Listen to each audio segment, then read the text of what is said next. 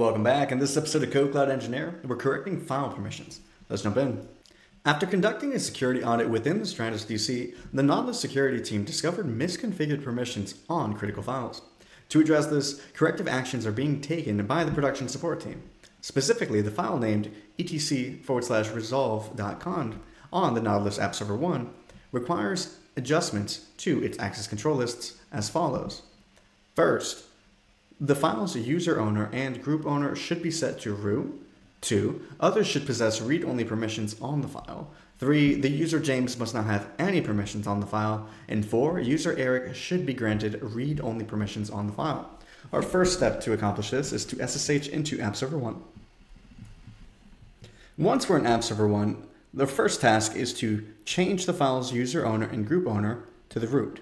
We can do this with sudo chown, change ownership, root, then the file directory.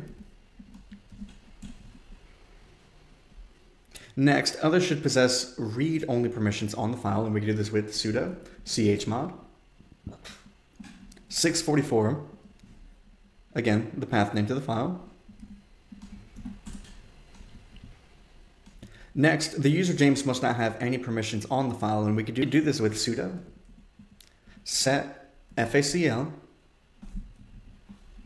-m u:james:0 path to the file.